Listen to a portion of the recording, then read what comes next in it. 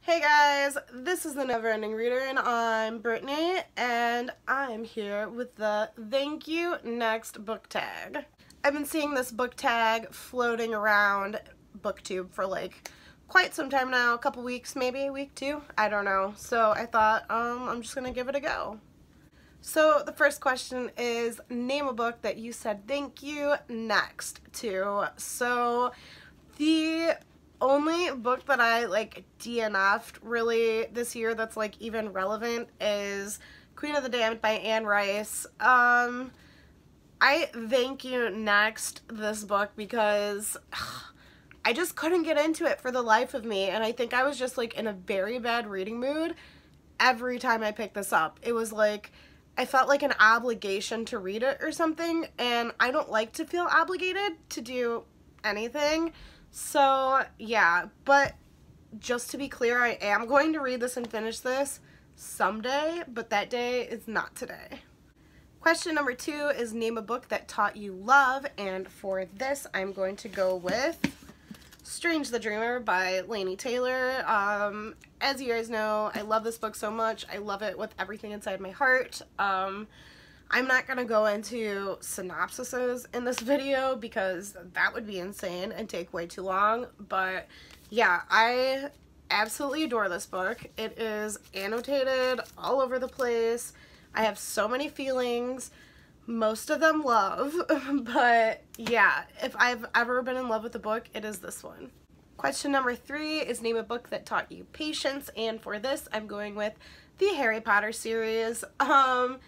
I could also say this for love and pain, but that could be true for like any of these books. I picked this for patience because I remember literally waiting so long for every installment of these books to be released. I remember being at the midnight releases for the books at the bookstore. I would pre-order them and then I would wait and I would get my hands on it and I wouldn't sleep for like 2 days, and I was just like a little kid, but that was some patience if I've ever seen it. And same goes for the movies. I have been at every midnight premiere since like I think Goblet of Fire, even Fantastic Beasts ones, and you know, I waited until midnight for The Cursed Child, like, which we don't talk about her, but yeah, this is patience if I've ever seen it. And after watching The Crimes of Grindelwald, which was garbage, I think I'm gonna have to have a lot more patience to carry on with the Fantastic Beasts franchise because,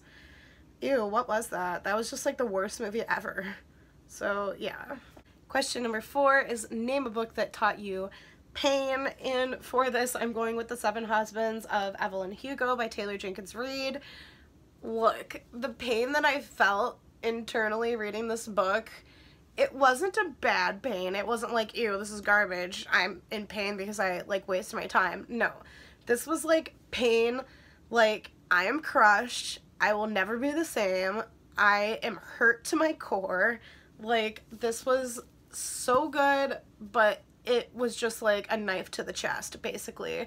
So quickly, The Seven Husbands of Evelyn Hugo is about a woman named Evelyn Hugo, and she is like a Hollywood starlet, and she contacts like a journalist and asks this woman to kind of document her life, like a memoir basically. And so the journalist comes to Evelyn's home and Evelyn tells her all about her life and all of her 7 husbands and everything she's been through, and just like, wow, the pain. Question number 5 is to name a book that you loved at the time that you read it, but in hindsight you might not like it that much. And for this I'm gonna go with Cinder by Marissa Meyer.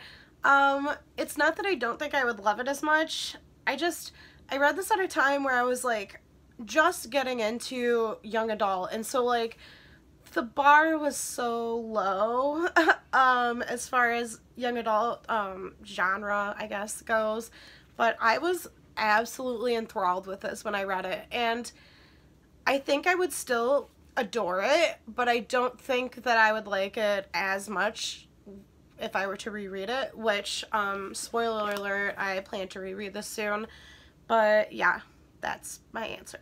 Question number 7 is name the book that you are currently talking to or have the hots for, and for that I'm going with Tower of Dawn by Sarah J. Maas. Look, I don't have the hots for this yet, but technically I'm talking to it because I'm reading it. I think I'm like 20 pages into it, 28. I hate Cal. I hate Cal so much. I don't like Cal. I don't like him. I don't want to read this. But, like, everyone says that there's some, like, redemption and whatnot, so maybe, I don't know.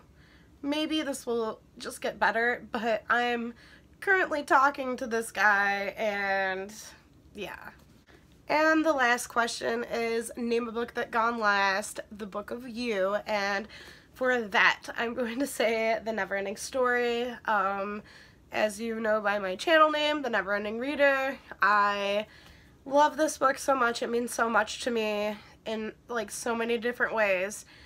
It's attached to like my favorite memories ever, and it's such a beautiful story too. So like this really like was there for me in like monumental moments of my life. Like I can remember reading this book in such incredibly important moments of my life. Like I first read this book as a teenager. I think I was 15, and me and my best friend, we went to the library and we checked out a stack of books like the size of our bodies, and we went back to her house and we sat in her bedroom and read all of them. We didn't even speak to each other for like a week and a half, but we laid in her bed together and we both just read forever. And like, I'm a high school dropout. I dropped out and got a GED and went to college, but anyways, like just weird childhood stuff. But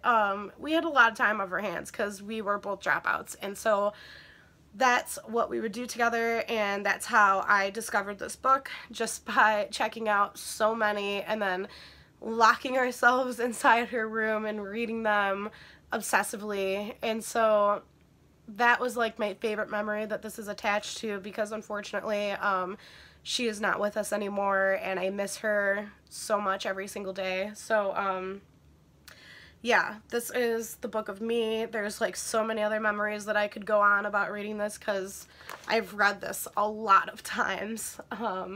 But yeah, that's my answer. So that is it for the Thank You Next book tag. If you are still here, which you're probably not because I ramble a lot, but if you are still here, consider yourself tagged, and I will catch you in my next video.